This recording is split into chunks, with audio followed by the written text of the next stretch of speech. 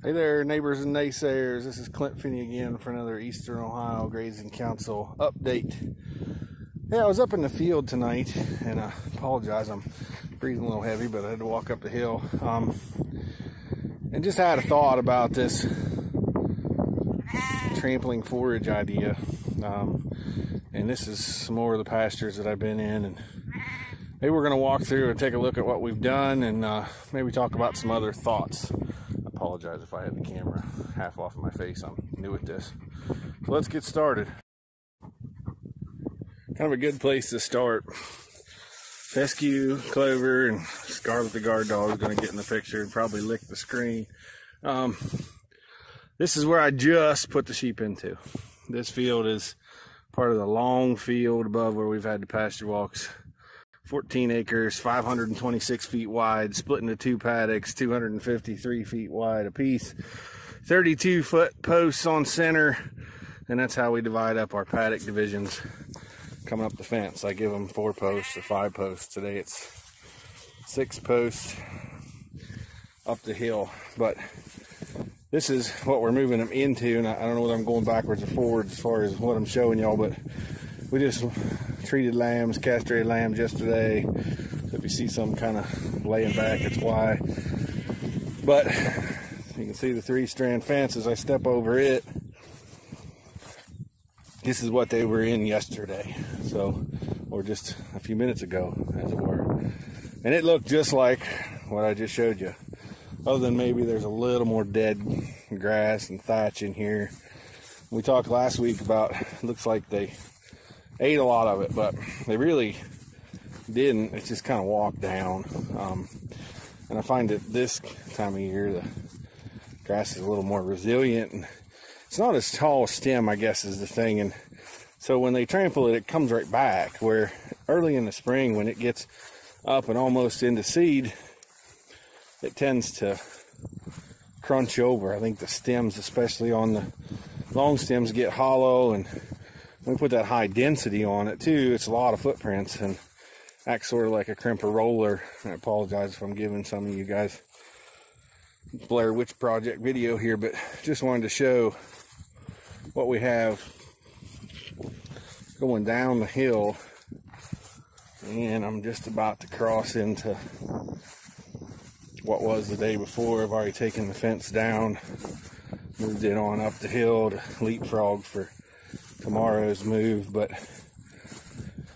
as we walk down, you kind of see that grass is rebounding, going back up. Yeah, it's still got some of the walked kind of look to it. So this would be 3 days ago, or really 48 hours ago. But I was looking, you can already kind of see the fescue here kind of rebounding, coming back, starting to grow.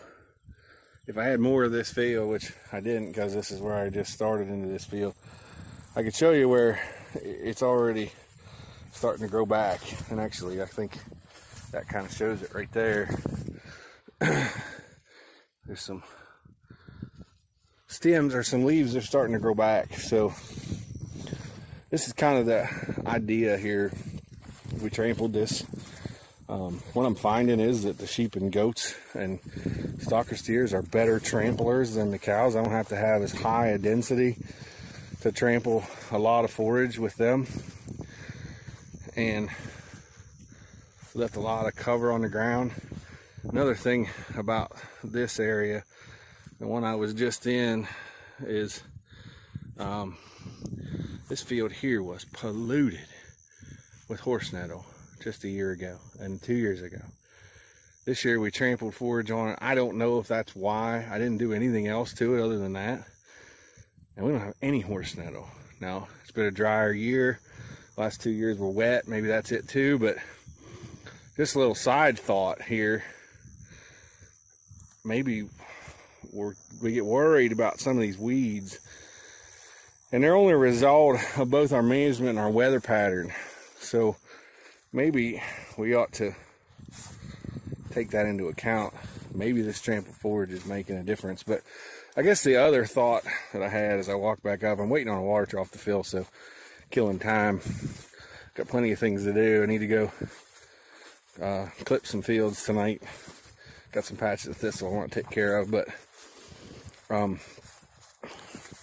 guess one of the thoughts I've had, I'm kind of working on here is, you know, we say recovery day every time of 30 days, and we talk about grazing things to 4 inches and leaving it go to 8 inches, and we put a whole lot of math and a whole lot of thought and a whole lot of time in what we're doing.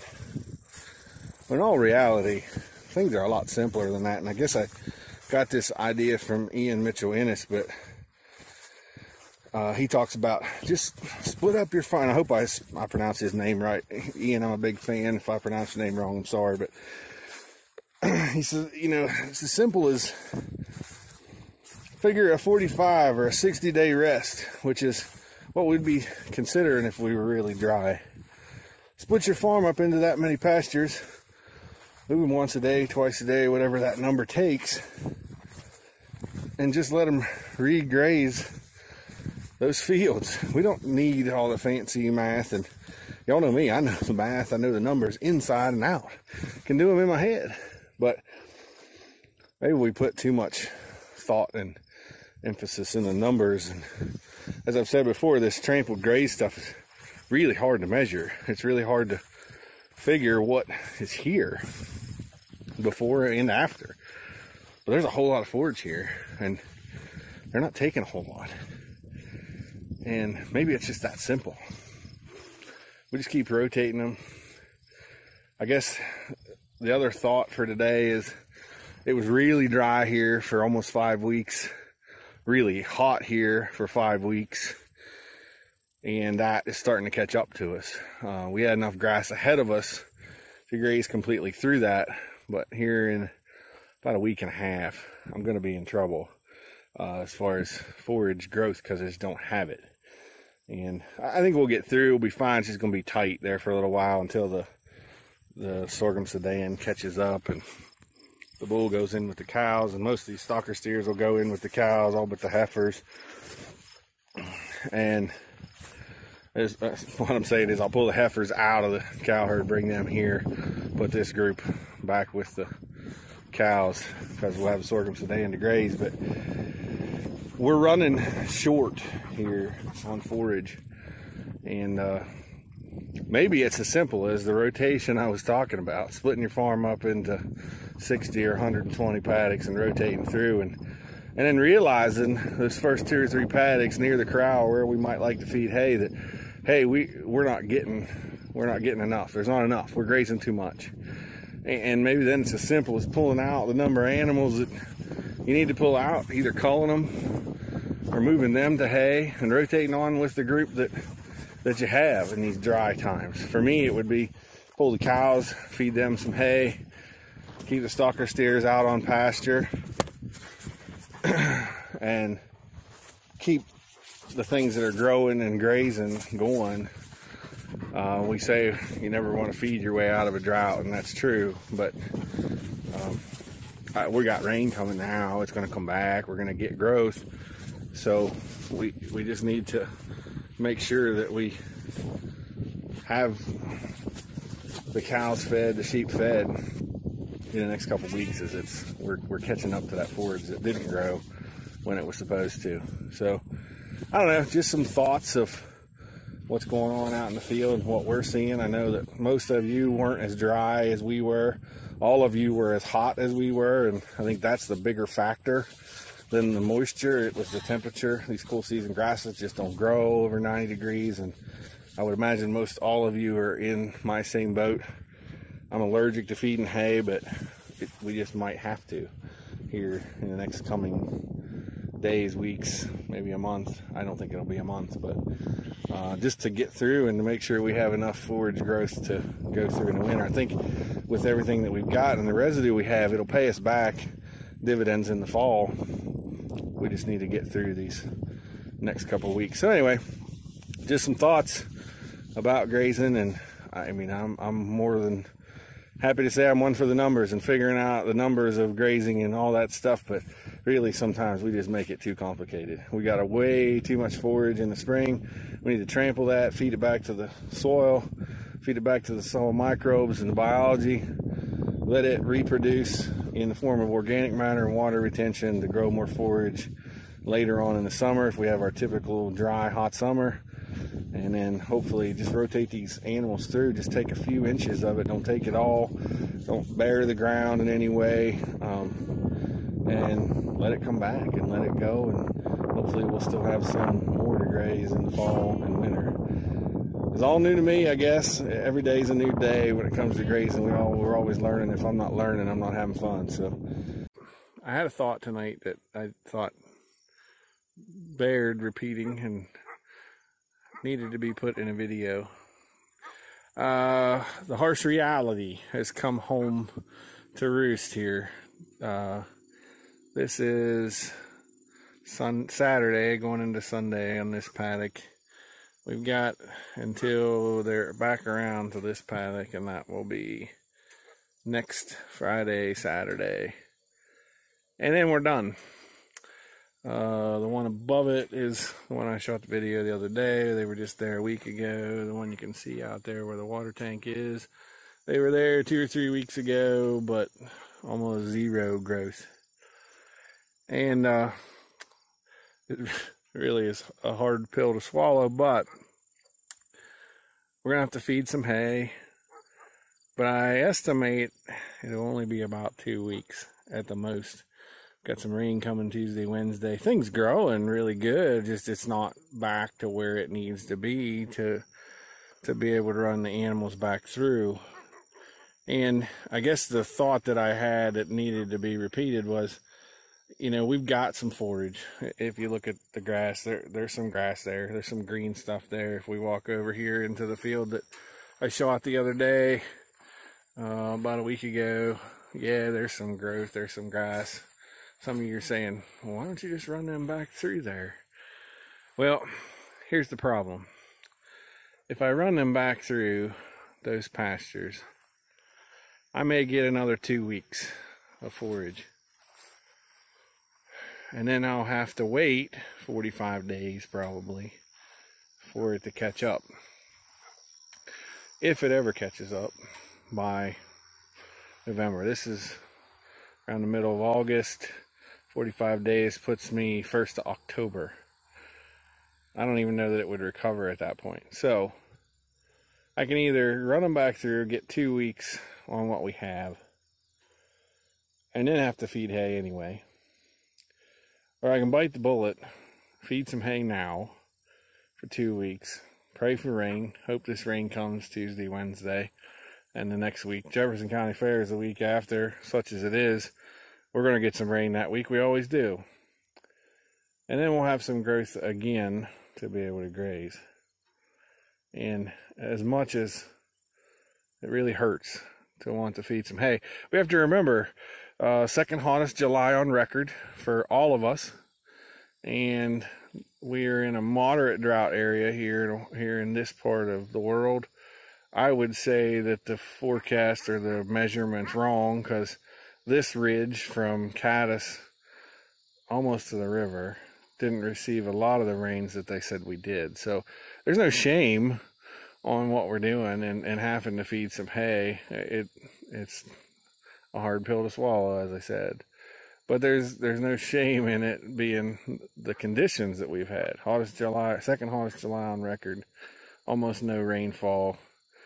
I guess that's what we planned for, and that's why we do it. What makes it harder for me is I've got 5 acres out of production growing switchgrass right now. We lost the rented farm, so we don't have as much hay as we normally do. I'm scratching for hay all over the place. But it just makes sense. It's hard to figure. It's hard to think about feeding hay when there's something green out here and growing. But I've been here before, and I know that if I run them back through, then I ruin it probably for the rest of the season, or effectively for the rest of the season. Why do I think 2 weeks is it? Well, because I can take these stalker steers and move them away and put them with the cows. Feed everybody 2 weeks of hay, sheep and cows. My sorghum sedan is about 8 inches tall in places, some places taller than that. In 2 to 4 weeks, we'll have sorghum sedan to graze with the cows. when the sorghum Sudan comes, the whole farm opens up for the sheep. So I guess we planned for it. I just hoped it was going to work out a little better than we are going to get it to work out. But the take-home thought here is feed hay now for 2 weeks, let everything catch up, or don't feed hay, graze the remainder, which is effectively 2 weeks, and then have to feed hay for 45 days. I ain't too smart, but I'm pretty good at math, and it just makes sense. Pull them in, feed some hay, wait for a better time. Hopefully we'll have forage to graze in the fall that way and be able to go on. Well, that's a wrap for this week's update. We'll end as always by thanking our sponsors, and I hope I've given you all a little insight into what I'm doing here at our operation and kind of the conditions that we're faced with here, and maybe gave you some time to think about what you're going to do here in the future as things just keep going in this extreme heat, and we're all needing the rainfall that we don't seem to be getting. There's always rain out in the 5 and 10 day, and it always seems to evaporate by the time it gets to the current day. So I'll just remind y'all that this is what we planned for. I would say that one of the many benefits of management intensive grazing is we know when we don't have enough forage. We know when we need to supplement. And I drive by continuous grazing operations all the time. They probably should have been supplementing hay weeks ago, and they're still not. And they won't know until their livestock start losing condition that they need to start supplementing. And by then, it's a little too late. So at least we do know that it's time to supplement.